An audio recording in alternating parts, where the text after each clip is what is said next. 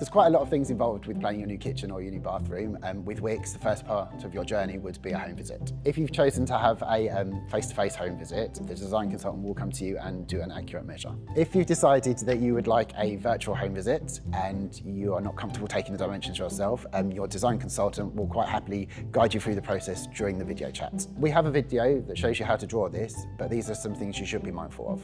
To start with, you're going to need to take some dimensions to share with your design consultant. We have graph paper that you can download, which is really helpful. Clearly draw the shape of your room, showing anything that interrupts the walls. Measure and mark any permanent fixtures such as windows, doors and boilers. It's best for your measurements to be in either centimetres or millimetres. Rather than taking an overall measurement, it may help to break it down into smaller sections. When you're measuring the window, don't forget to take the sill height and the height of the window. Measure your ceiling height, make sure it's consistent across the room, taking into account any beams and ceiling wedges. Mark the location of the existing sink and the stop tap. For kitchens, mark the location of the gas and any extractor points, and in the bathroom, note the location of the toilet waste. Whether the waste goes into the floor, straight out of the wall, or left or right into a soil stack, as this will affect your toilet choices. Finally, mark down the location of any existing radiators or towel rails. Request your Preparing for a Home Visit guide if you haven't already got one.